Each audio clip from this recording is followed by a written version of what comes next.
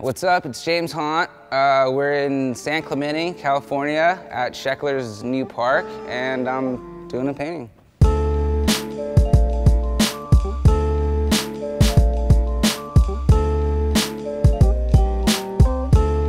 Ryan Runke over at Redbull, good buddy of ours, he hit me up and was just like, dude, I love your art, just shoot us something cool. And this is just like the first concept I kind of came up with. I want to do something that involved like the girls still and the kind of the summer kind of sunshine vibe with the sunglasses and the palm trees. But I wanted to brand it Red Bull still and keep it still kind of like clean and simple. So I chose to use the Red Bull sports logo because it's like a one color, and like I put it over her face and I felt it didn't like take away too much from the image. So I felt it was kind of like a good combination of the two. So I sent it over and they were digging it. We just had a couple of color revisions and we're good.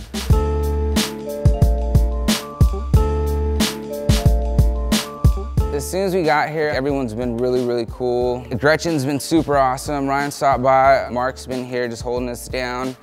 And we've just been like skating, playing football, these little basketball hoops, and we've just been messing around, just really having way too much fun. It's kind of hard to get work done though, but it's been good. We've been having a bunch of fun, and our boys over at Electric are right next door, so they've been stopping by and we've just all been hanging out.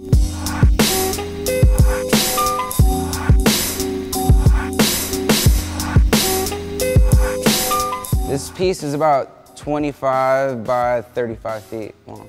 The biggest I've done, it was probably one I did in Tijuana. I mean, it was just really long. It's like 9 feet tall, so not that tall, but long. It was like 160 feet long. So I think square footage wise, that was probably the biggest. Next after that was the one I recently did at Iron Lac. And that one I feel was like a little bit more epic only because like the scale of the imagery was so big and it was like cropped. So I don't know, I kind of want to do more stuff like that. That's why this piece is kind of similar to it.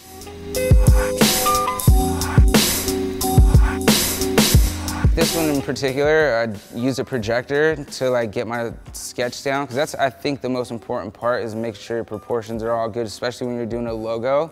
So a projector makes it extremely easy. If you don't have a projector or you're not able to use a projector for some reason, I grid, and gridding also helps too. It takes a little bit longer, but it gets that same kind of precision. I mean, other guys are good at just freehanding, but when messing with logos, and me in particular, when I do a design, I want it to look as accurate to that design as possible. So I just use grids and projectors. I'm James Haunt, and I gotta get back to work, so I'll see you guys later.